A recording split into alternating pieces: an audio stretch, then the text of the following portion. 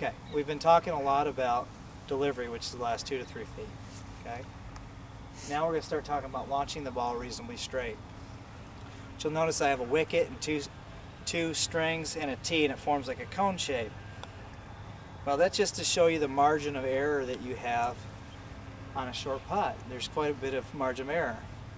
However, if you have poor aim, okay, or you struggle with a little bit with club face manipulation, you'll miss these little 2-footers. Golfers that have the yips struggle because they're constantly manipulating the rotation of the club, and they're also changing their acceleration rates. Okay, this is an easy little drill to help you make more 2-footers or 3-footers. What we're going to do is we're going to set up this cone, and all I'm going to have you do is launch the ball reasonably straight. Okay, just reasonably straight. Make sure the ball has enough speed to get to the center of the wicket. Okay, run up here. Okay, so all you need to do is launch the ball reasonably straight.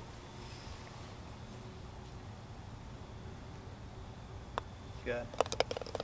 Next.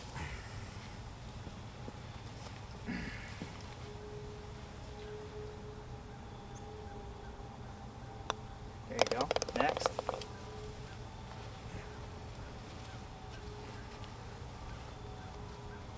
Now it would help you to just visualize the ball path splitting the middle of that cone.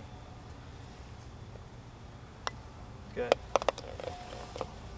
I think some golfers hit these short putts too hard, okay, and they reduce the capture width of the cup. Okay, that was a little too firm.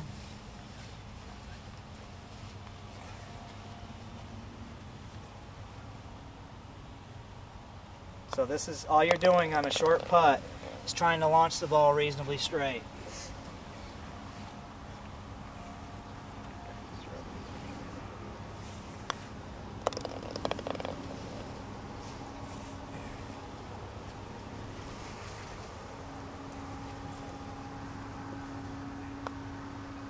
Go too slow.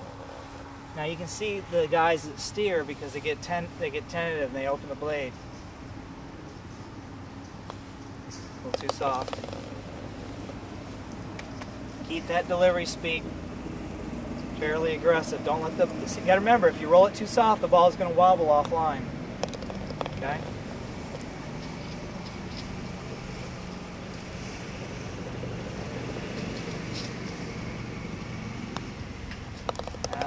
Sneaky.